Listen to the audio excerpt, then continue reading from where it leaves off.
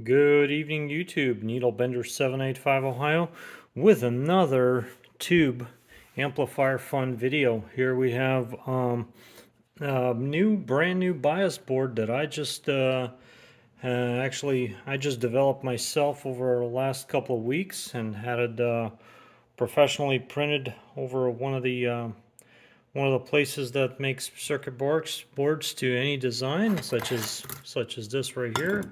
It's a totally different design, but I use GS-35b and this and a custom-made heatsink for this particular board. So these boards are actually designed to work for any kind of bias voltage for any tube amplifier, anything from a 3CX3000 to 3500Zs, multiples of 3500Zs, anything up to about, I would say, 6 amps of current. And now there's a slightly different variant for the GS-35b, which is still the same board. There is an optional resistor that's installed in there, and that's because the GS-35b runs between 27 and 45 volts of the bias volts, so it's a little bit higher bias to voltage to get the tube in the cutoff and not to run itself away. So you kind of actually, when we're talking about higher bias voltage, we're actually talking about the separation of voltage measured between the grid and the cathode. So we're actually raising the cathode voltage above the case ground or grid, which is the grounded grid amplifier, and that actually brings the tube more into the cutoff region instead of being wide open. For example, 3CX3000 in the Class AB2 mode of operation can be 0 volts, which is the way I've been running my 3CX3000. Now you could run it about 12 or 10 volts or so and have about 250 mils of current, and that's very, very good for AM and competition and stuff like that. However, if you're running it for sideband, such as like I do, I run 0 volts, and a lot of ham guys do the same thing. So today we're going to take a look at the circuit, and this comes from one of the ham guys on the internet that just comes up with a lot of awesome stuff. And this particular individual came up with this bias control circuit, and this circuit, I guess, been around for many years, and it's just been improved over every year. Somebody adds something or makes it more. So this one's been modified specifically for the GS-35b design, and I've basically built from this circuit. I've omitted a few parts that are not required, such as this optional 50-watt resistor, which we have here, but we actually have it here for a different purpose. But you could either go with the 50-watt resistor and a smaller heatsink, or you could go with a larger heatsink and bypass the resistor. So even though we have this resistor here, this is connected. So this is our minus. This is right now for our testing purposes. This is connected to our negative, and this is connected to that 50 ohm resistor, and that's going into the 75 volt power supply, which it's actually what I use for my high power LD MOS testing. But I don't have that's the only high voltage, medium voltage power supply I have to do this kind of testing, because this power supply only goes up to like 32 volts, which is not sufficient for this. What we're going to take a look at is how stable this device is under various loads, various temperatures, and stuff like that. So right now the power supply is off. We're resting at 0 volts, pretty much 0 volts, and we have a current meter here, which we're going to be using also. Be taking a look at the current. Right now we have, I'm going to zero that out because we have no power applied. And we're going to take a look. So right now we're turning on this power. We have 72 volts, 73 volts. So right now we're set on the lowest voltage, 27.2. And just remember that number, 27.2 0.2 volts, and we're drawing 0.89, almost 0.9 amps. So right now we have this control knob, and I'm going to try to use one hand to turn it. I'm going to turn this up all the way to 45 volts. And so as you can see, we're cranking this up all the way to 45 volts, which is the top end of the bias for the GS-35b. There you go. This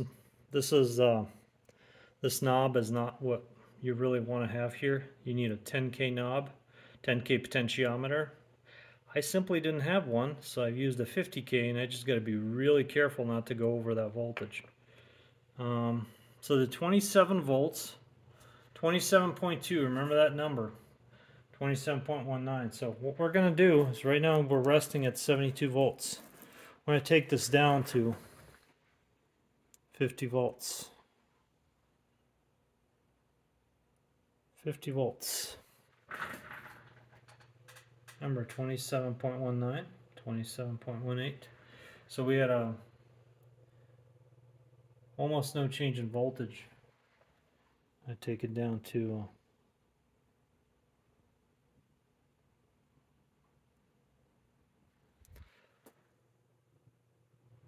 so pretty much still the same voltage. We're at 44 volts. Now we're going to go all the way back up to 72.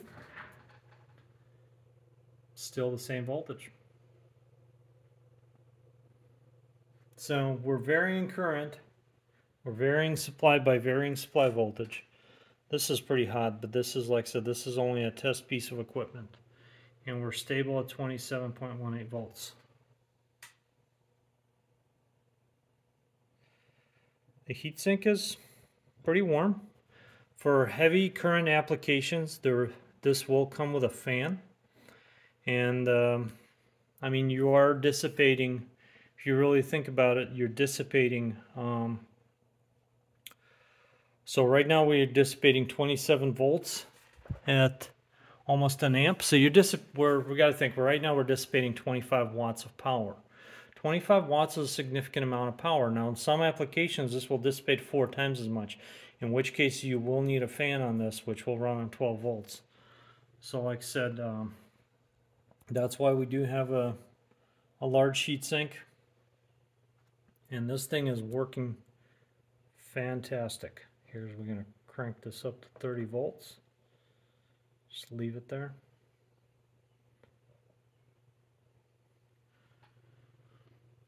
And then right at 30 volts, we're going to take it down to